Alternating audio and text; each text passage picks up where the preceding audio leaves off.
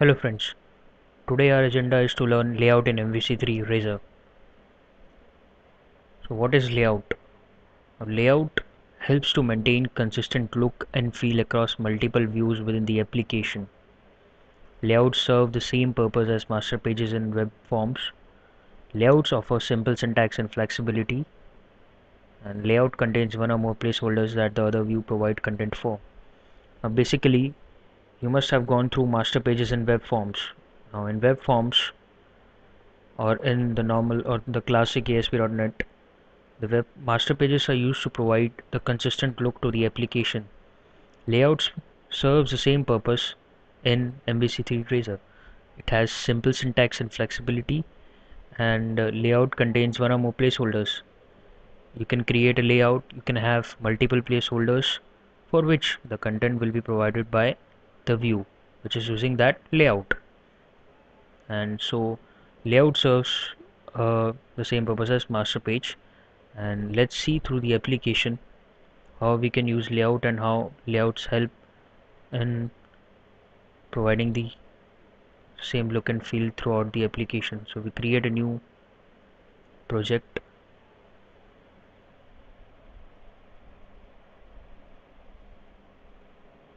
So we say the layout in MVC3.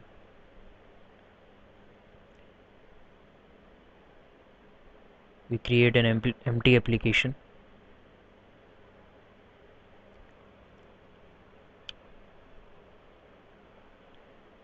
So our project is ready to work. Now inside the views shared, you can see a layout.cshtml file been already created. Now if you check this file, inside the body tag there is a render body placeholder. Now this is the syntax to define placeholder, and the content for this placeholder will be provided by the view which will use this layout. So let's see how this layout can be used in the view. For that we need to create a view, and for that we need to create a controller. So let's create a controller. We name it as home controller.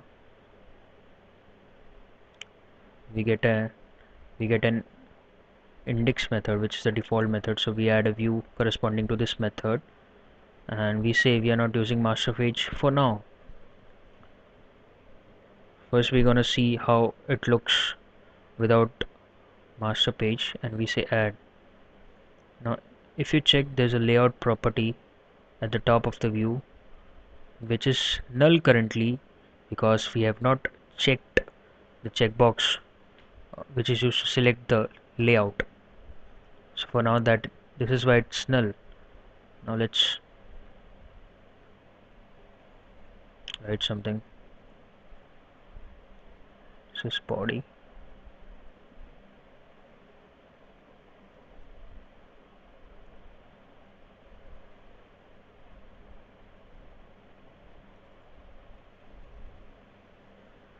Let's run the application and see.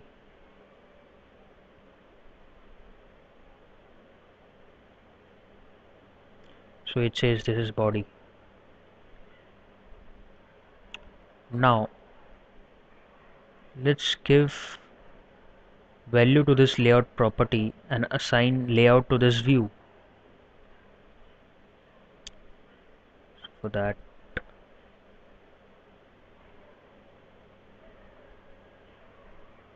we pick the path of the layout from view.uStart.cshtml.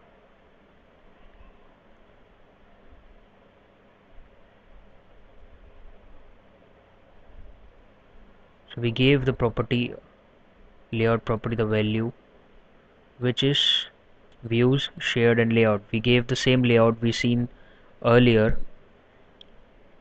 So now to check whether the layout is applied or not,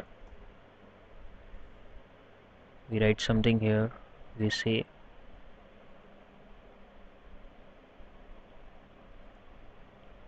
layout is applied. Now the content inside the view will be rendered here, and this content will be rendered just above the content of the view. So let's refresh the page and see whether this happens or not. Yes, layout is applied. So first this content is rendered and then the content of the view which is calling this layout has been rendered. Now this is the single placeholder inside the view. Similarly, we can create multiple placeholders and give content for each of them. So let's segregate the layout into three parts, that is header, the body and the footer. So let's do it.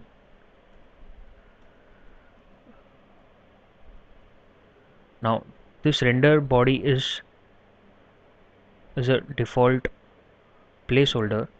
Now likewise we can create many sections which act as a placeholder. Now to create a section we say at render section and we gave it a name. So for now we gave it header,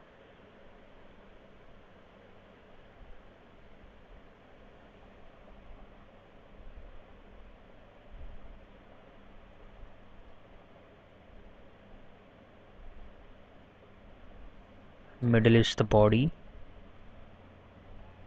and then we are going to define the footer section.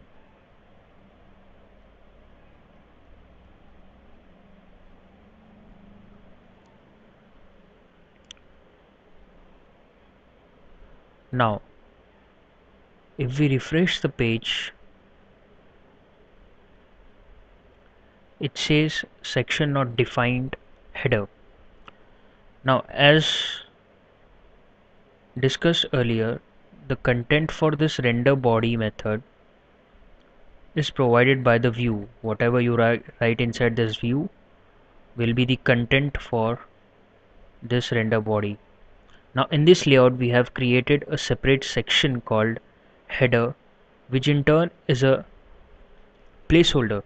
So inside the view we are not providing any content for this placeholder, so that is why it is giving us error that the content is not provided or section is not defined inside the view. So how we define section in view level? So let's see how we define it. So we create a div, we say it as align it to the center, and we say at, we use add section property, and we say header. We use the same key used while defining this section.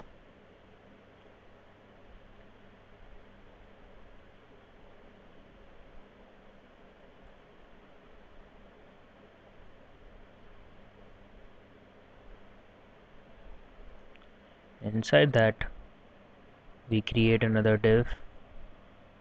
We are going to see that this is header. Now let's try and refresh the page.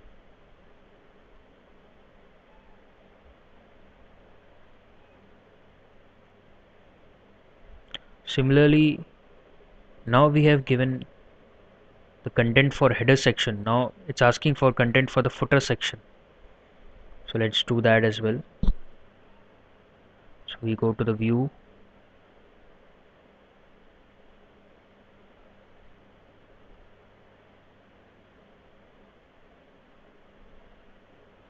just below the body we say add section footer. Inside that we create a div, we say align it to the center, and we use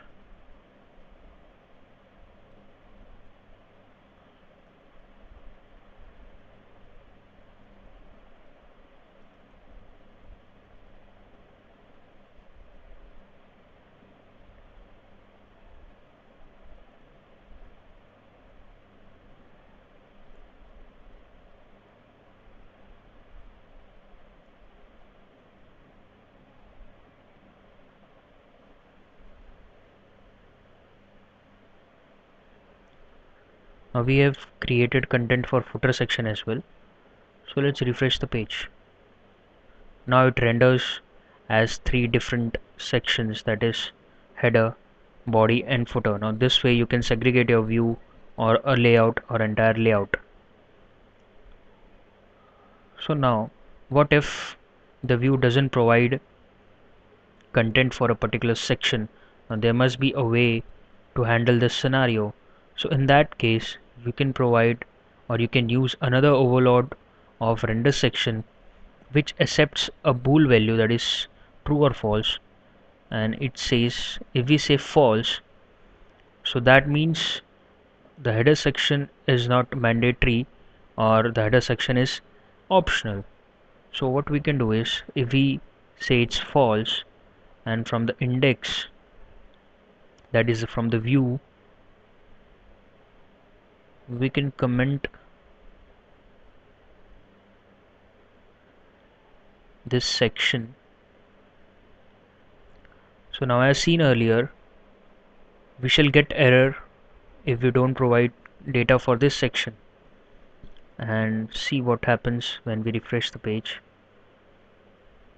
So now this section disappears, but it did not give any error to us, just because we have provided a false or the second parameter which says it's not mandatory or this section is optional. Similarly, there's another property, or you can say a method, which allow us to define a default value or a default section. Now suppose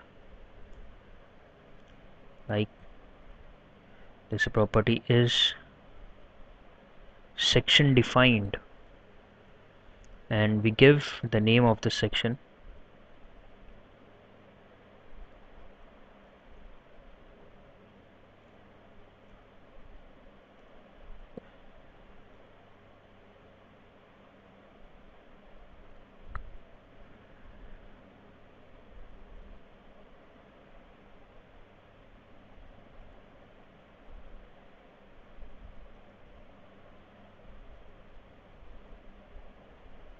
Now it basically checks if the view is providing content for the footer or not, footer section or not. If it is providing, then it will use that content and display it. If it's not providing, then you can display the default footer. So let's check. If we refresh the page, we get this is footer. Now if we comment the footer from the view level to footer section, save it, and we refresh the page. Now it says this is default footer. So what it did is, he checked whether the footer section is defined. We have commented the footer section, so it is not defined, so it went to the else part. It has rendered this div saying this is default footer. So by this way you can create multiple placeholders, multiple sections inside a layout and use them wisely, and you can define sections, you can make sections optional or mandatory by using the second parameter, and you can also check whether the section is been defined inside a view. If it's defined, then use that content, otherwise use the default content. So by this way you can leverage the use of layout to give common consistency or common look to your application. And this serves our agenda for today, and we have learned how to use layout in MVC3 Razor. Hope you enjoyed it and liked it. Thank you.